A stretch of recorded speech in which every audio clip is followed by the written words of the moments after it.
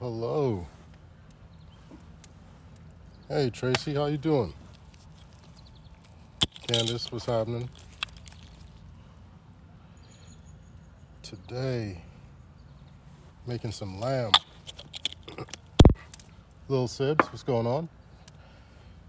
Doing a nice curry lamb. So, in my opinion, the most underrated spice out there, sumac. Like, it does not get nearly the level of attention and love that it deserves. But if you don't have some sumac, snag it, put it in the pantry, put a little bit in everything. You'll thank me later. So yeah, we're doing some lamb, doing some chicken. The chicken's been brining in my new rub that I'm working on. So yeah, real excited about that. Actually, let me toss these on. They've been brining and marinating for about a day. Hey Jennifer, how's it going? We're gonna be running this on Phoebe today using the Santa Maria. Once I get these thighs loaded up, I'll give you guys a little tour, but yeah, this is all that rub, all that flavor.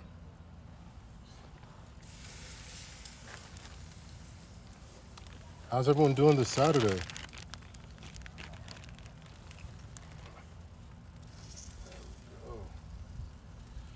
And these are thighs, just some thighs here.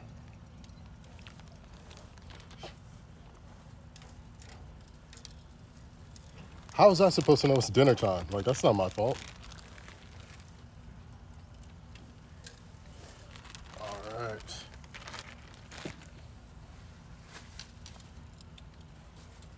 Cool. So, here we are. I've never had lamb. Definitely, yeah, please. Lamb, try it. So, I'll run through what we're going to be adding in here. Some turmeric, base tandoori seasoning. Like I mentioned, sumac, get you some. If you don't have any, please, please, please get you some. Cumin, curry powder, salt, white onion, garlic. Well, Kels, yeah, come to Georgia. It's real easy. Yellow onion, purple onion. We're going for all the onions if you haven't seen here. Green onion, I mean it. Using some Mandarin olive oil. I got this from a local company here in Atlanta. Love them. And now I get to pull all this stuff together. I actually didn't really figure out what I was going to do until just now, because I was thinking about doing kebabs. I had some yogurt out. I've got some lamb marinating in yogurt for a different recipe. It's a lemongrass and ginger curry paste that you build with the yogurt. It's absolutely delicious. And I'll have this recipe up with like exact measurements or exact base measurements to start with. I know all this stuff says Spiceology. Guys, you can get whatever of these renditions you can in your area. I just dig Spiceology. They're the freshest that I've had. Not a plug, just what it is. Dylan, how you living, brother? See? Thank you. And that turmeric, I'm telling you, you don't need a lot. So I'm just gonna get right up in there with it. That's it, that's all you need. Cumin, and you may notice we've got a lot of earthy flavors, a lot of earth tones and notes going on here, especially cumin. So cumin and turmeric, you don't need a lot of to get the point across. Yeah, we can always do more curry. There we are.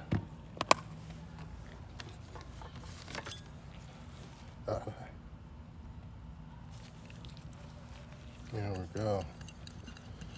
Mix all this together here.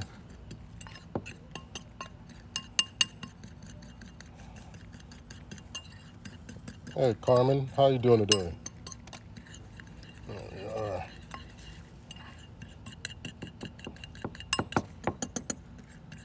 I promised you guys a once over of Phoebe, so let's do that. There it is. Thighs right up top there. Drop that down in just a bit.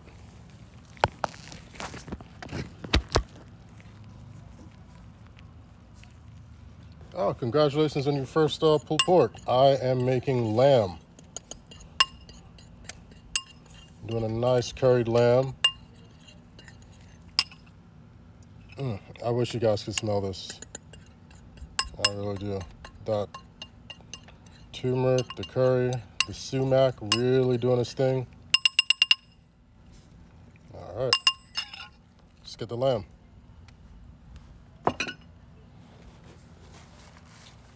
Actually, let me mince up a few things first too. Toss one of these onions on. Shout out to Terry, brother. I've been putting this knife through its paces. Thank you so much for the amazing gift, man. Truly. So, we're gonna leave the little heads on these. What I may do actually is I'm thinking throughout the cook, at a point I know I'm gonna set the lamb on top of this, so I'm gonna go ahead and crosshatch and score the top just a little bit, almost like how you do a blooming onion, so that as it cooks, it spreads open, it gets hot, it swells, and then when I set the lamb on top later on, those juices are coming up. So these are going right onto the back end of Phoebe.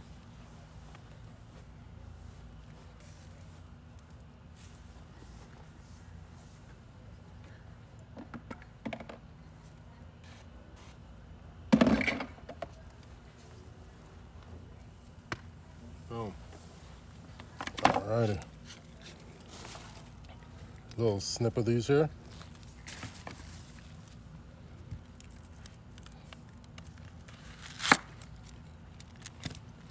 Love a good round onion. Love it. Hey, from Sweden. That's what's up.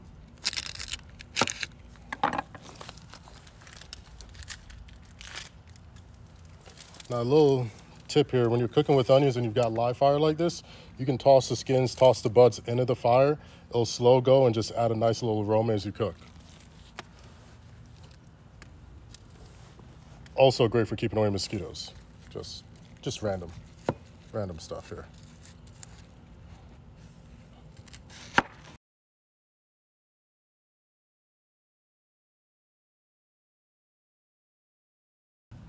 All right. Take this back half here, toss this on.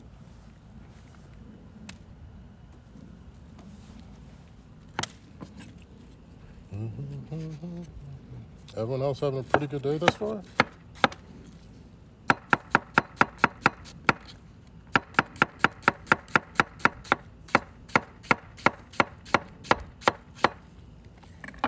I love this. Beautiful little ribbons. Is it? Yeah. Service isn't wonderful out here, but I do what I can with what I got. Don't worry, I'm going to save this live and post it along with everything you need to recreate this at home.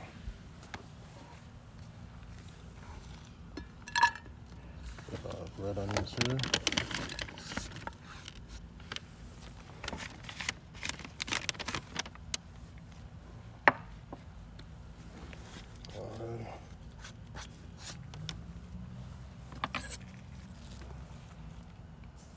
Oh, nice. What cut of lamb do you got going right now?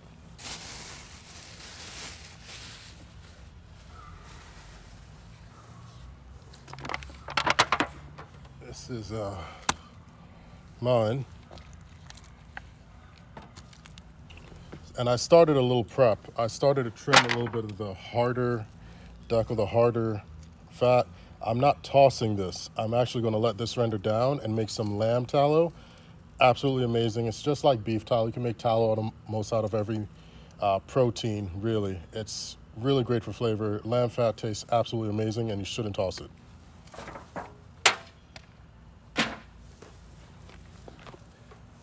So I mentioned earlier that I started a little prep work.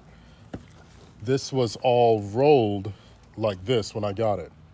So butterflied just a bit. And the reason why you want to butterfly some of your thicker cuts like this, you get more surface area. So with more surface area, that gives you a larger plane, a larger cooking plane to add more salts, more rubs, more flavor, more seasoning. So just a little thing to do. So we did that on this side. Like I said, I was thinking about doing kebab, so I left it semi-thick. Now I've got some really harder pieces over here, so I want this, when I fold it, this end to be my exterior, right? Because that's where I'm gonna use the heat to work in my favor. Look, cooking over an open fire like this, keeping those thicker portions of fat right here, help protect the meat, allows you to cook on those higher flames without burning the actual meat, letting that fat get a lot of the abuse. Yeah, you're good. Always, always make sure you've got a really sharp knife. I'm just gonna try to open up just a little more. Increase that surface area just a bit more. You have to cut deep.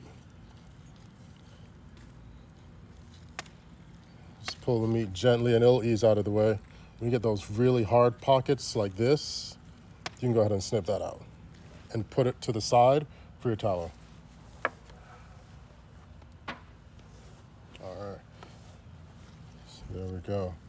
What age did I get into barbecue? That's a trippier question. I'd say I'm the oldest sibling, so I've always been cooking. I've always been into food. My grandfather would always take me out on his boat and we would go fishing. So he would do a lot of open fire cooks. He'd make a pit in the ground. We'd do like a red snapper and stuff like that over the open fire.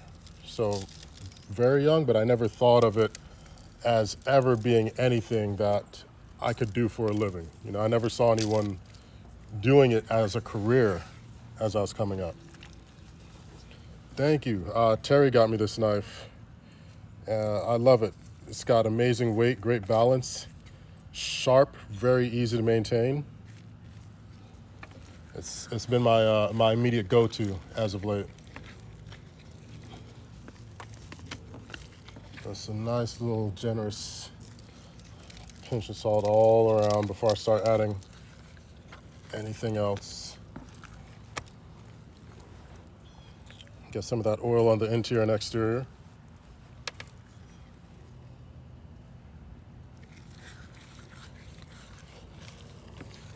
And this won't take a very long time to cook either. You know, probably looking at about an hour and change. So not too bad. That may seem like a lot of time to some people, but I'm used to cooking meats for, 12 to 16 hours, so yeah. There we go. So now, cap off our oil. And guys, if you're not cooking with beef fats or animal fats like that, or if you're not cooking with infused olive oils, give it a shot. It's worth it. You can make your own. If you need help making it, I'll put together a quick video. So now we've got our rub.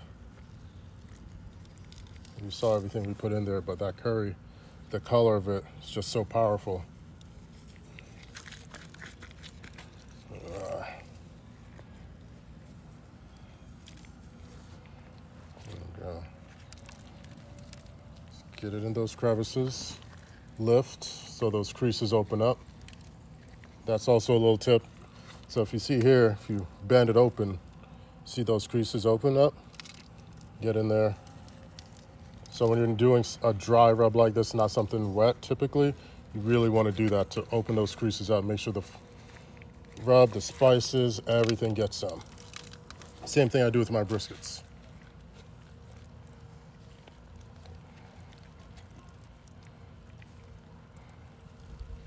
And I'm more concerned about making sure the interior is getting all of this because we salted the exterior and we're going to roll this too.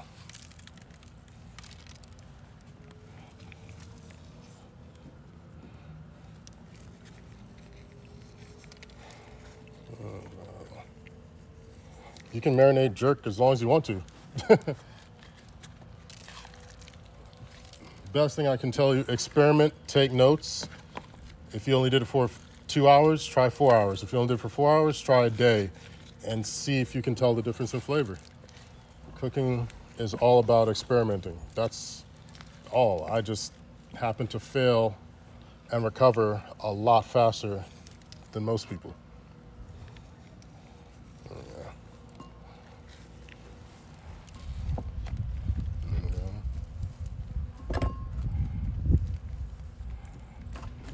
This in here.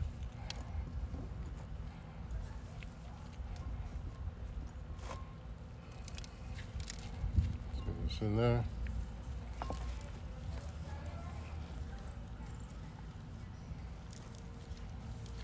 Okay. Rub that in there. Hey, Lee boy. Can't wait to get back to the UK. We'll be there before the year's over. Definitely before the year's over. Garlic. Microplane. This one did not get anything overnight. I have an overnight one going right now, which is in a yogurt, ginger, lemongrass, and onion marinade right now. And it smells absolutely amazing. The acids are really doing what they're supposed to do, breaking everything down. So yeah, that cook will be coming soon. We're gonna film that, I think tomorrow actually, so yeah. Add on. Let's get some in there. And if you get these off nubs, that's fine, chuck them in there.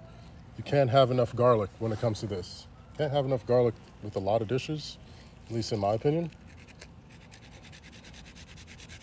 You are 100% right that garlic will burn if grilling, but it's a good thing we're putting on the inside. Thank you for the information though.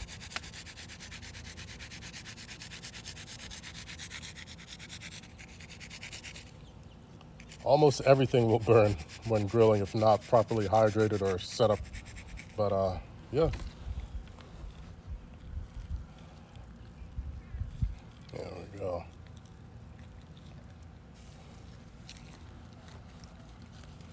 Let's spread this in there. Big chunks, toss that. Got one more. Why not? Oh, right on, Josh. I'm glad you enjoyed the recipe. I think we're gonna make a couple more of those. Any particular cuts that you'd want to see for the next batch of those master built videos? Sometimes in here checking out so we can see what we can get put together.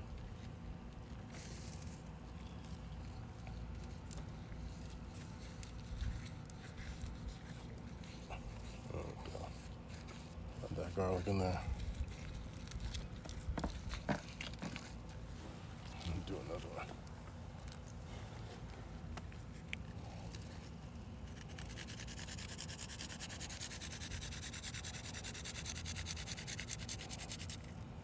If you haven't guessed by now, I genuinely love garlic.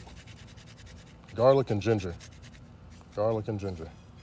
Love them.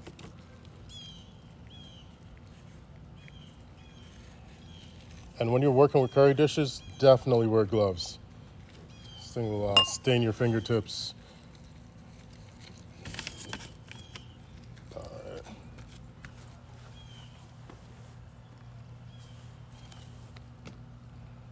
I don't know, all this looks so somewhat colorful, mainly messy, but it's worth it. It's definitely worth it. Remember I mentioned we're gonna wrap onto that fat.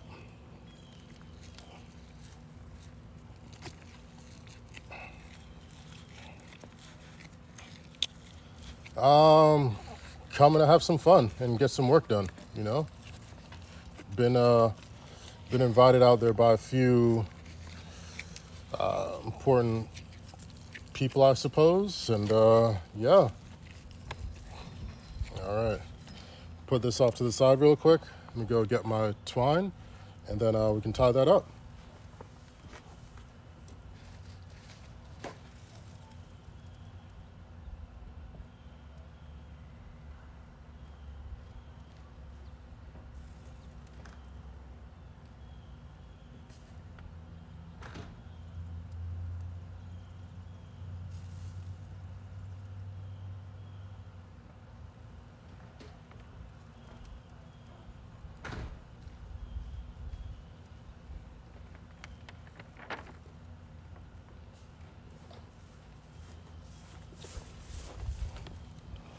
Will I be doing a meet and greet?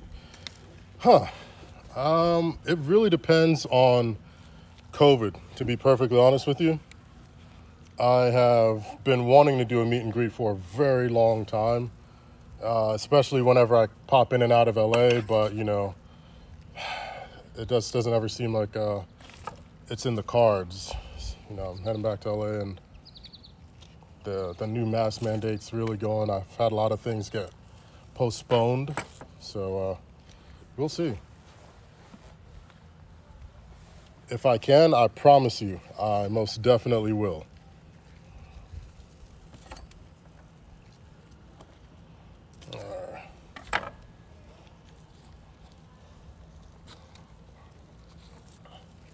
It's our lamb. Oof.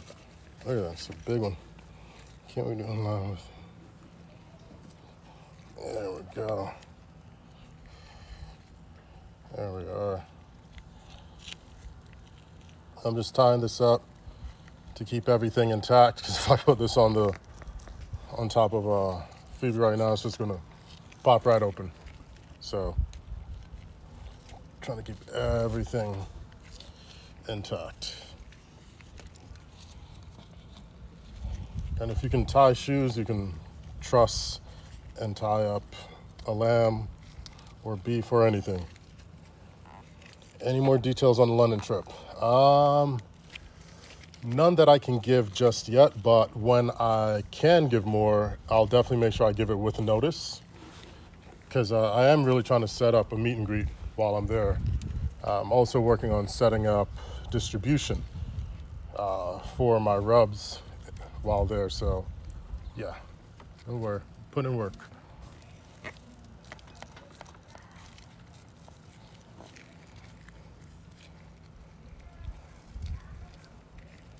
There we go.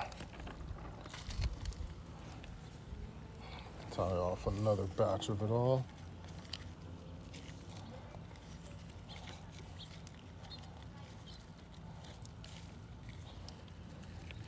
Definitely make some. It's a simple recipe.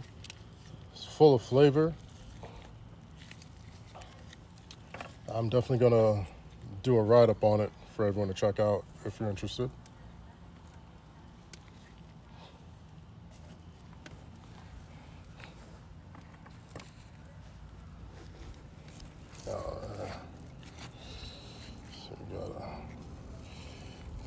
Got it all evenly spaced out here. There we go.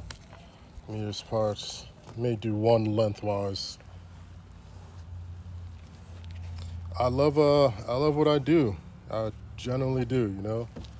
I can't complain. I rub butts and play with fire for a living. It's a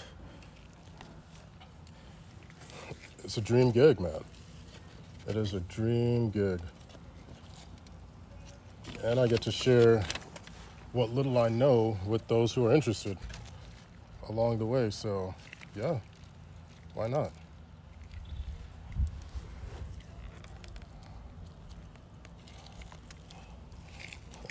Tie.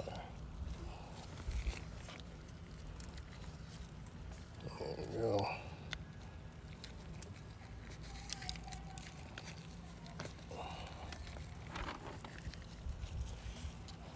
Tie this up a little more here. I'll keep it on the same seam.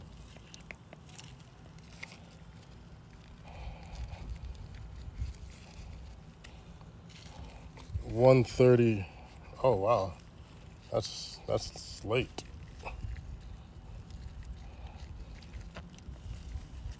My designer Alex just added to the team. He's over in London. I'm hoping to catch up with him. There you go.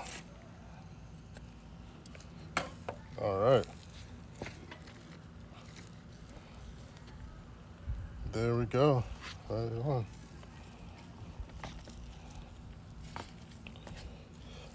Bound. We're going this side down first. This is where all the fat is. Remember, we've got our onions, our garlic, all of our rubs and spices in there. Yeah. Set this on.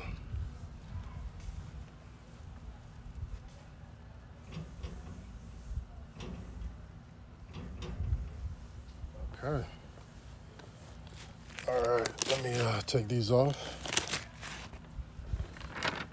Whew.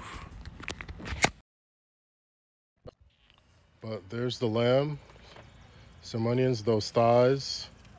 It's gonna cook for about an hour, hour and a half. I'm gonna keep raising and lowering the heat throughout the process. There we go.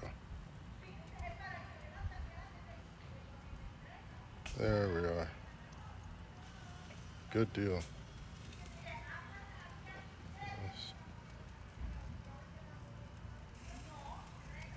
There we are. Yeah. Let's see here. Whew. Grab a seat and then enjoy my favorite part, tending the fire. Let's see here. It has been a very active day. Did some building for another fun campaign.